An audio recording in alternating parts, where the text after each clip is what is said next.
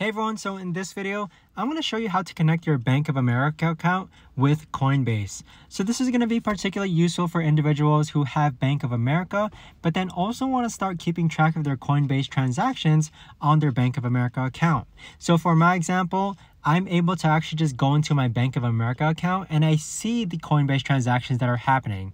So this allows it so that I'm actually monitoring my transactions and that there's no unauthorized transactions happening on my Coinbase account. So with that being said, the first thing that we're going to do is hop into our Coinbase app. It's this little blue and white icon that you see over here. Go ahead and click on that and let's open it up. And if you haven't signed up for Coinbase just yet, you can use my link down below in order to sign up, and we'll each get $20 once you do sign up. But on this page here, you're going to see a summary of your assets. On the upper left-hand side, you want to click on the 9 circles. And then from this page, okay, I must inform you that there is a variety of different ways that you could actually go ahead and connect your Bank of America account with Coinbase. All I'm showing you is just one of the ways.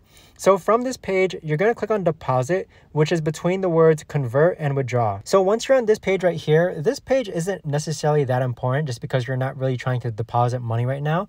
You're trying to connect your Bank of America account to Coinbase. So you're going to click on pay with, which is above the buy maximum amount button. So here you're going to see a variety of different payment methods that you already have connected.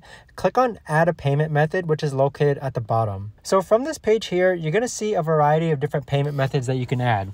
You can add your bank account, your debit card, your PayPal. You're going to click on bank account.